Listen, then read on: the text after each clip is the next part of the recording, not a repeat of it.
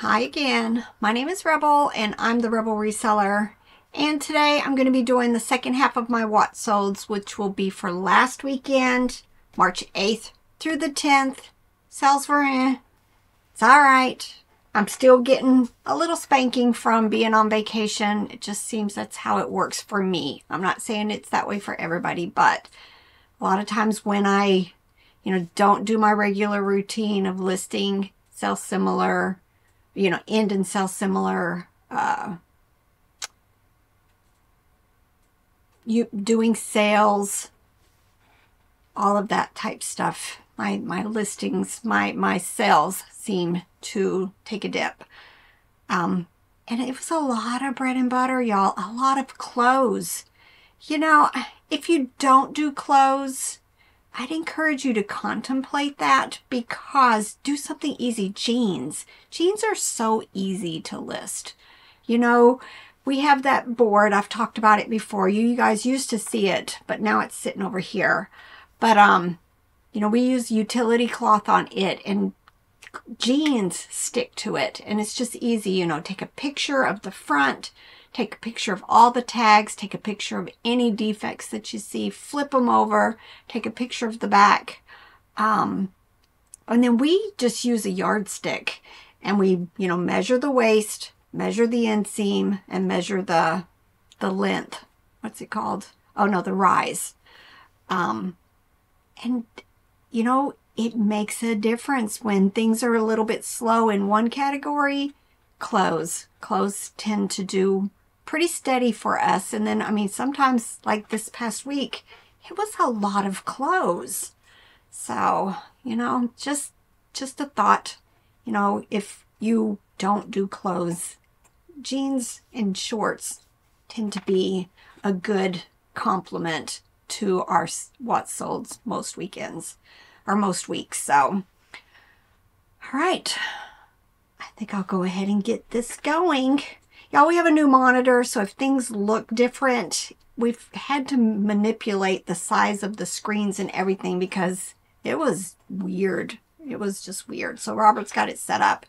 I am going to be able to now show my condition notes. Somebody had made a comment that, they wish they could see it, but at some point eBay switched the screen around a little bit, and my picture-in-picture was covering it up. So now it seems to be back to normal. We'll start with Mercari. I had sales on Mercari, Poshmark, and then of course on eBay.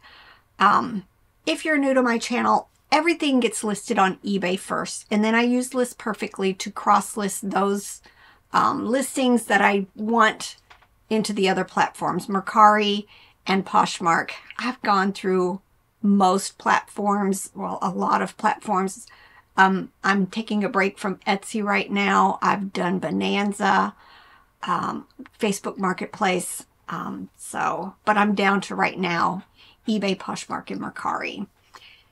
And a lot of things my catchphrase, get it gone. I went through our listings last year and I marked everything that was older than a year. So now as I get offers in any of the platforms, if it was listed before the beginning of last year, I'm taking offers. And I'm sending out 20, 30% offers on likers because I want to move this old inventory. There's no use just list it and forget it anymore. You've got to be a lot more proactive. All right, so on Poshmark, this was a Winnie the Pooh McDonald's toy. Right now I'm listing a whole bunch of stuff that was in my profit piles that's just accumulated over the years. I'm hitting it hard and probably seeing 25 plus items every day, just trying to get, and I've made major indents in my shelves down here, because all of this down here is my unlisted with a few exceptions. And then as I list them, I take them over to my building. But, I'm very happy with the progress.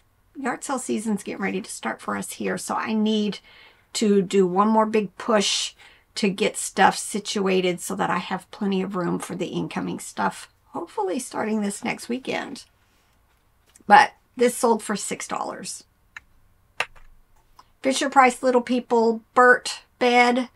This was from the Highway 127 sale. I bought a huge box of Little People, and tons of Sesame Street stuff was in there. And the bed, I took an offer of $5.25. Nylon Duck Easter Basket sold for an offer of $11 on Mercari. And last but not least was this Thai Pillow Pals. Love to pick Pillow Pals up and plushies and the Thai babies. Those are the three things that I will consistently pick up in the Thai brand. This Spotty the Dalmatian dog sold for $20. Two sales on Poshmark to share with you. These were some Page women's jeans, sold for $19. And these Lucky Brand women's jeans sold for $19. And then eBay. Lots of bread and butter, lots of clothes to share with you guys. If you're new to my channel, I don't do free shipping, so when I say something sold for $11.41, the buyer also paid additional for the shipping. Now these were some Can women's jeans. We found a whole bag of jeans. I just decided, even though it's still cold around here for the most part, to go ahead and get them listed this month. And they sold very quickly. I was surprised. And as you can tell, there's condition issues. You know, they still sold for $11.41. And then these Levi's women's cutoff shorts sold for $12.05. Y'all, I ain't understanding why it's showing $11.41, but it sold for $12.05. Don't know. I think whatever price is popping up there is what it would have been if it was on sale. But obviously it sold when it wasn't on sale yet, or I had made a small offer on it. And then Peeps, the rabbits, I like to pick them up. I put them in lots. These two were different, you know, just the tie-dye type stuff. So I just kept them in their own lot. And they sold in a little over a month for $10.49. This is glass tumbler lot. I think I picked up, it was either a lot of 6 or a lot of 8. Each of the flowers were just a little bit different color in sets of 2. This might be the first set that has sold, and they've been listed a really long time. $9.33. Make it gone, right? Blaster G-Force. I had never heard of this movie. It is Disney, and it sold for $8.96. Matthew C. Algebra. Again, homeschool curriculum. I think I picked this up somewhere because I know I've already sold ours. This is just the DVD for that curriculum, and it sold for $11.66. This is a green frog. Oh, Carson. That doesn't even look right. Peary Scott Company. No clue. Sold for $11.43. All right, Sonic the Hedgehog. This was a Ben's pickup that I listed in January, and it was from 2000, sold for $20.20. Gund Teddy Bear from 1986, sold for $11.66. Oh, the same person that bought that Gund also bought Boswell, and she paid $8.05 for that also. Old listings. This was the Pyrex coffee pot that I shared with you guys from a recent estate sale. I paid $10 for the whole thing. I think I'm down to one piece left. This, just the pot itself, sold for $11. Y'all, the gold in these glass percolators is that stem that goes in the center that, like, the water comes up and goes into the ground, coffee grounds. I sold the one to this pot, which there's different size pots. So make sure you're, you know, there's a 4 cup, there's a 6 cup. I think there's an 8 cup coffee pot. On that metal rim that goes around the center of that pot, there is a number, which was 7756. That stem for this pot sold for $45. So definitely worth picking them up. And the pot sold for $11. More jeans. These are Chico's Platinum. These sold for $16.81. More shorts. I think these were from that. No, these have been listed a while. This is the Wallflower brand. Around here, I live in a very rural area. These are what we find a lot of. The Lee's, the Chico's, Wallflower, Levi's, lots and lots of Levi's, but a lot of it is contemporary. Just lots of regular brands, and we can get them for very cheap. And as you can see, you know, they sell for us. These jeans sold for $9.68. Piccolino's open-toe shoes. This was from an estate sale with my favorite little estate sale company. I think all the shoes, some of the shoes I bought, we went several days. They were $2, and then on half price day, I got even more for $1. So I'm not sure which one I paid on these, but they sold for $20. Eileen Fisher slip-on shoes sold for $26.95. Lots of variety. Shoes, plush, hard toys, clothes, kitchen stuff. American Eagle shorts. Again, we use the word like distressed if there's that little stuff in it. But these had holes, so I usually put the word destroyed in there. They still sell. Sold for $10. Robert picked this up at a recent estate sale. It was a Midland transistor code practiced oscillator. I think he paid $1 to maybe $3 for it. Sold very quickly for $20.66. I wrote on there that it was untested. I've already received feedback, and he put in the feedback that it worked perfectly. So very nice. Barbie, I had a huge tote. It was like one of the first profit pile things that I attacked when I started going through all of the shelves down here. It was tons of Barbie stuff. And I divided it out into small lots. This was from 2015. It was cute because that center part, all of these different parts attached to the top of it. As you're seeing it right now, it was like a grill or a stove top, but you could put the fan on top and the fan would move. You could put the sink part on it and it lit up and made like bubble sounds. And then the fish tank also lit up. Just very unique. And it sold in less than a month for me for $22. Hydraulic women's jeans. Again, another brand we pick up quite often. Sold for $17.71. Walmart Bear Plush. This was from that huge estate sale that I was able to do a private pick out of the home for. Tons and tons of vintage stuff. This was, so that was back in, I listed it in May. It took a while to sell, and I took a best offer of $17.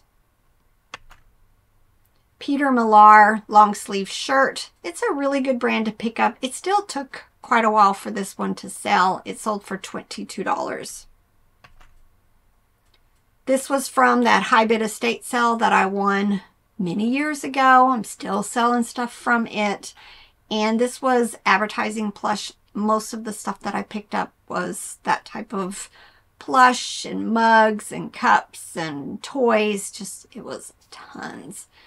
This is Sally sliced bread from some Flowers Bakery, sold for $8. I just showed this recently in a haul. This is a Wild Republic African Wild Dog plush, sold for $11.66. Most of the stuff that I'm sharing with you are bins pickups, so I don't always say how much I paid for stuff because it's $1.89 a pound. So something like this, based on the price of the shipping that I charged, I probably paid maybe 40 or 50 cents for. All right, this must have been an estate sale pickup. I don't remember it. It's obviously missing like the reins to the horse or something. The bridle part. This was marked Hong Kong, which is why I picked it up. Oh, I picked this up at an estate sale. Now I remember. I picked up several horse figures. This one sold for $15. Profit pile stuff. This is Kenner Poison Ivy. I think it got set aside because initially it was just, it needed a good cleaning, which that's what I've been focusing on is, you know, spray cleaner, toothbrush, and a wash rag, and I get most things cleaned that way. It sold very quickly for $12.10. Vintage Woody Woodpecker, been listed a long time. Pretty sure it was a Ben's pickup a while back. Sold for $12.20. This was from the last trip to the Ben's. This was one of the Signature Series Webkins. They have a gold emblem on their foot, and compared to like a multicolored one from most other Webkins, some of them do really, really well. I think I sold a Timberwolf $80+, I think. This was the other one I picked up that day, and it sold for $20.20. Skechers, picked them up at a yard sale probably for $2 or $3, and they sold full price, which means they've been listed a while. So what I had done is done end and sell similar. My sale had not started yet, because sometimes I do Monday through Thursday sales and then Friday through Sunday sales. So on Monday when I'm doing my end and sell similars, the next sale doesn't start till Friday. So all of that stuff just stays at its regular price until the next sale. And it sold for $39.95 for a pair of sandals in February, well, in March.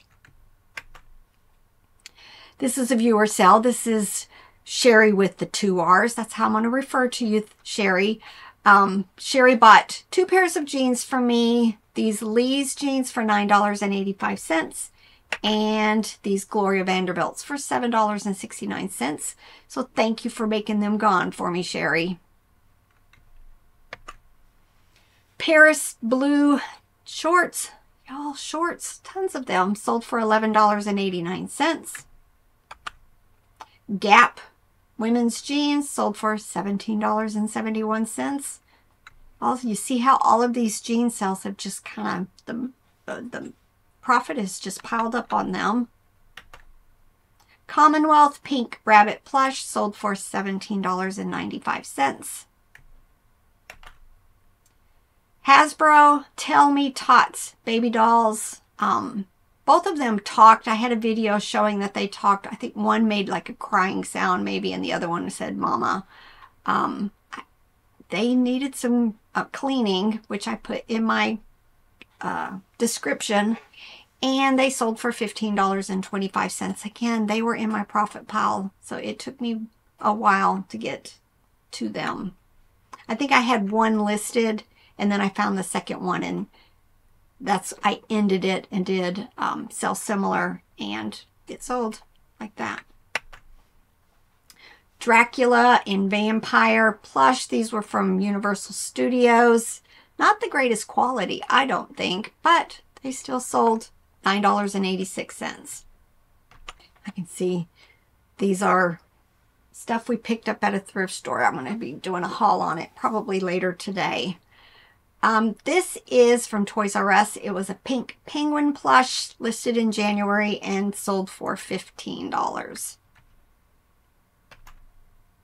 Disney Princess and Prince figure lot. I had a huge tote, again, that was full of like the Polly Pocket size dolls and just a lot of this type stuff. Some of it had the little rubber clothes, some of it had the clip-on clothes, some of them had the magnet clothes.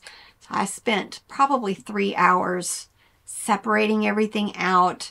I had several different lots of these because I had duplicates and different guys, and just, it was a whole lot of work, but it has been paying off because I've been selling quite a few of the lots that I put together. These were 3-inch size dolls, and they sold for $17.95. I think this is a viewer sale. For some reason, I think she sent me a message, so I just wanted to go ahead and thank her, even if she's not a viewer. But thanks so much, Tisha. Tisha bought this ThermaFit jacket and a Boontoon melamine divided bowl. She paid $20.62 for the two of them, so thanks, Tisha.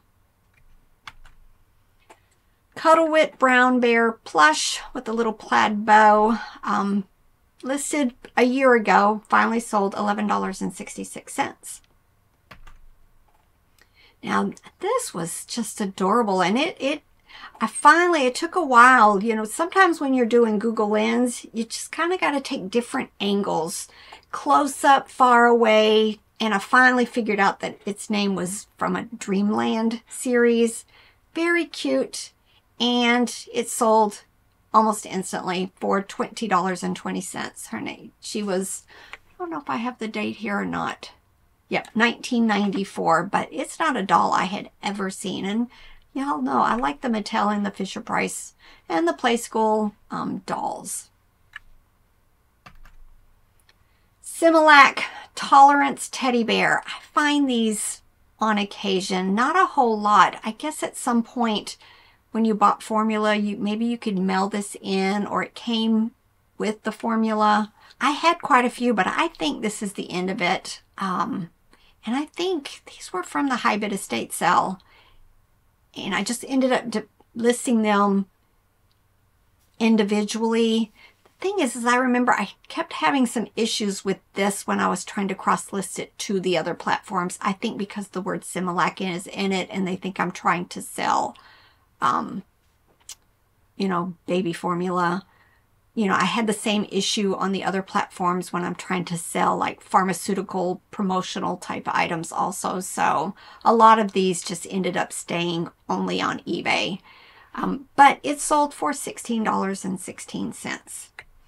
And last but not least is this Toy Factory Pokemon Charizard plush. This one was odd because it had those little foam pellets in it. Super light, but you can't really like put those in a poly bag. You shouldn't put them in a poly bag. So it needed to be shipped in a box, just because, you know, the wings had a little bit of like plastic stuff in it to keep it.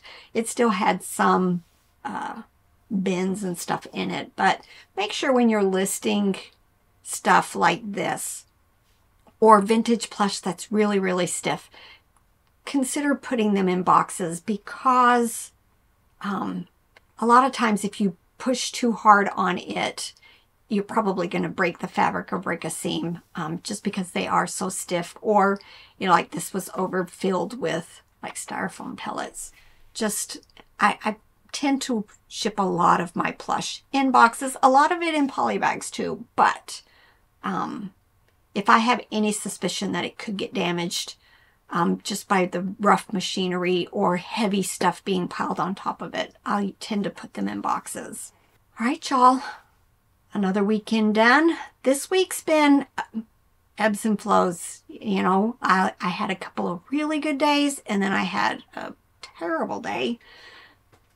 Part of the game. Gonna just keep doing what I'm doing, trying to list 25, 30 every day. And, you know, if I see an offer, if I get an offer and it's not quite where I want it to be, but close, I think I go ahead and accept it, because I think, you know, the more offers that you accept, it just kind of bumps you up in the algorithm and makes eBay happy. So you know, I'm going to do things like that just to get my stuff moving and hopefully get my sales back up to where they were pre-vacation. But just keep plodding along, y'all.